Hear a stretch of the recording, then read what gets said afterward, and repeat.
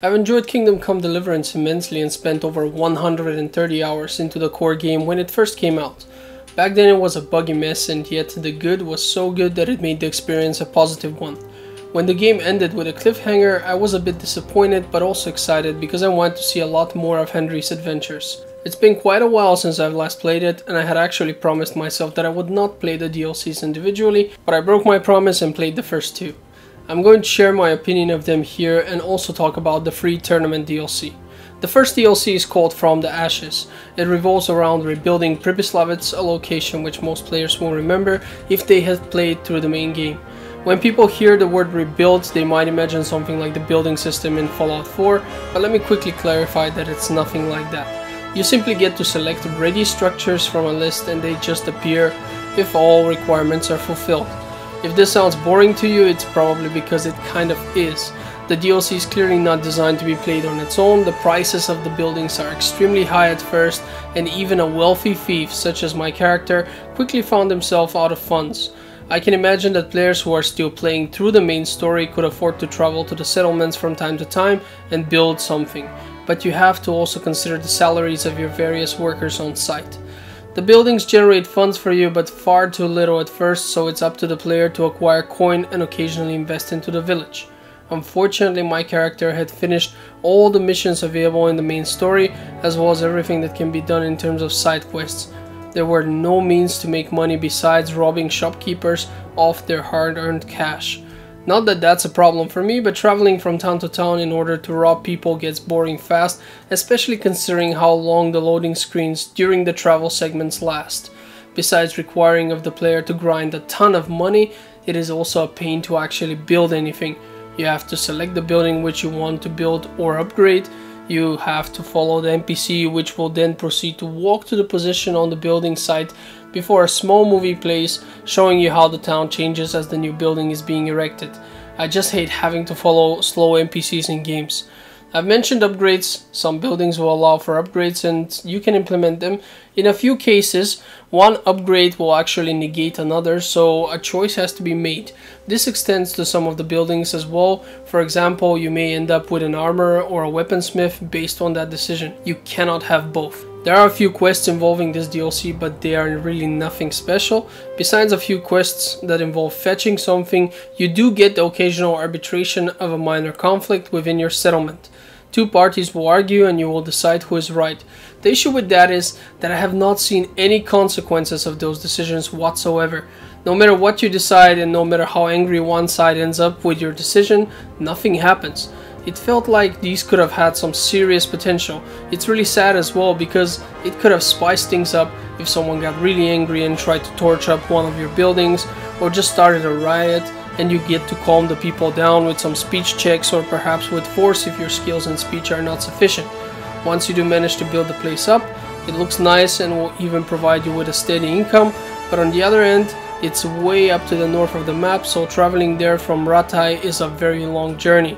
Something that annoyed me was that at one point it is said that all the refugees in Ratai can be transferred to your town, and apparently most of them decide to move in. However, when you go to Ratai, you still see all of the refugees there. It's strange that they didn't adjust that. It feels lazy and kills part of the immersion. It's not that the refugees become less or you lose some of the famous faces and they appear in Pribyslavitz. No, it's just all of them are there again and you just go and say hi to them. Nothing appears to change, although the narrative tells you that something has changed, but the pictures do not.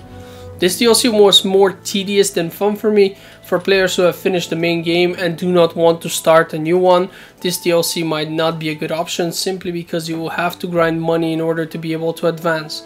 This would only be half as bad if you have lots of fun quests to play and grinding is only a side activity. The second DLC which I want to talk about is the free tournament DLC. It's free content, so I wasn't expecting much, but what baffled me was that the tournament arena was built up, but talking to the herald there only yielded the same answer. He kept telling me that I had to wait a few days for a new tournament to be announced before I could join. Even as I did this, nothing seemed to happen, so I went online and started reading about it. Usually Sir Capon should tell you about the tournament, but since I had finished the main game, Capon was not really starting the tournament for me. In that case, one actually has to go to Samopesh and talk to the blacksmith there in order to start a quest and thus be able to participate in a tournament. This is a very bad solution for many reasons. The game should at least tell you that you somehow are supposed to go to Samopesh. There's no information whatsoever about this, and it should simply not be this difficult to start the quest regarding this DLC. And as you finally manage to start it, you soon get a chance to participate in a tournament, and it's a lot like what you would expect. You get to fight a few guys, and at the end you get a reward if you manage to beat our opponents, that is. What is interesting here is that you get to fight using various weapons and shields. So unless your Henry is a multi-talent with all weapons, you will end up having a harder time than you had expected. As a reward for beating all the opponents though, I got a pair of very nice gauntlets and came to realize that they were part of a set. So I wanted to participate again in the next tournament in order to acquire another part of that set. Naturally, I went and spoke to the Herald, who gave me the same message about waiting for the next tournament to be announced in a few days. So I had no choice but to wait. As I was waiting, something very minor regarding the quest, the one that you take from Samopesh Blacksmith, happened. But that's all. I don't want to spoil anything, even if it is extremely minor. There's so little in terms of contents with this DLC that I will not tell you what happens. But you'll get to see it yourself if you play it. After several in-game days of waiting, I had decided to consult the internet again. Waiting in Kingdom Come Deliverance involves looking at an extremely boring loading screen for a very long time. I had had enough of it, and I wanted to know how long these few days that the Herald spoke of would really take. The funny thing is that you can never be certain. People agree that it takes about 2 in-game weeks at best, but it can take longer than that. In some cases it would never happen. I want to emphasize how much of a pain this is. You have to wait 2 in-game weeks, and that takes forever, and then in some cases it takes even longer and it might not happen. That's just horrible. So again, just as I had mentioned before, you are best advised to only engage this if you are actually still playing through the story. That way time will pass more naturally and it won't be quite as bad. However, there is a catch. People have reported that once the next tournament is announced, the player has a very small window of opportunity to actually sign up for it. They say that it has to be done first thing in the morning of the in-game day. Otherwise you miss it and you have to wait again for the next tournament to be announced. Now imagine you are off in a quest area somewhere north. Besides the fact that you would have to stop your quest abruptly, you might still not make it in time to sign up, simply because traveling takes time as well, and that time can be quite, significant if you're really far away from Rattay. In conclusion, I want to say that this DLC is a very nice idea, but as with most things in Kingdom Come Deliverance, it seems to not be executed properly and will certainly need to be reworked before one can enjoy it fully. Since it's free, everyone should give it a shot in any case. As expected, I've saved the best for last. The amorous adventures of bold Sir Hans Capon is definitely the best of the lot, simply because it revolves around a short but interesting campaign in which you help Sir Hans Capon on his quest to earn the heart of a fair maiden. For people who have played this game, the name Hans Capon will definitely bring back memories of rivalry and friendship. The character is written brilliantly and is one of the main reasons I have enjoyed this game as much as I did. Starting the quest is not a problem, you simply talk to Hans. You'd think that this would be obvious, but since the last 2 DLCs were designed so poorly when it comes to the actual quest that you need to begin at first, I thought I'd mention that this one is different. The quests are quite interesting and will also introduce the improved system of playing dice. Some of my previous weighted dice had disappeared for some reason, which I found a bit surprising, but the game quickly presented me with an ample option to steal even more fancy and unfair cheat dice, so I was quickly back to where I stood before. Naturally, the quests offer multiple solutions which can be discovered, so different approaches can be effective, giving you the possibility to replay this quest line if you wish, using mods that reset quests. Naturally, the quests are still quite buggy, but the bugs only affect non-essential content. At one part, you infiltrate a band of bandits. You promised audience with their leader.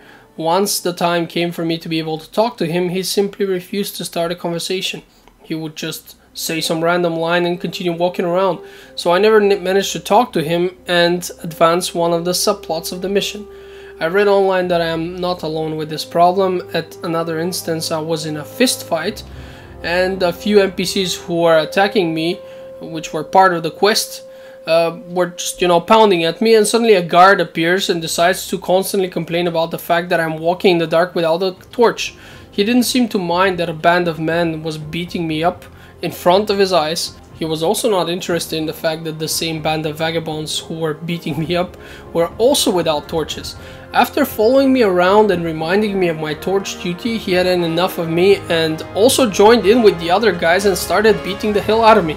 It's these kind of idiotic moments that make me laugh, but also can be very frustrating. Luckily in this particular case it was not, but you know, it's Kingdom Come Deliverance and these things happen. The DLC is enjoyable, but I wish there was more interaction with Sir Hans Capon. You only have him by your side at the end of the DLC, but as expected, that short time is worth its weight in gold. I actually laughed at some of the things that happened and ended up reloading it in order to hear all the different lines you can have with him. And I gotta tell you, it's just great. The comedic outcomes are excellent. Once that's done, you either help him conquer the woman of his dreams or not, but the reward above all is the journey itself rather than reaching the destination. My biggest criticism of this DLC is that it felt short to me.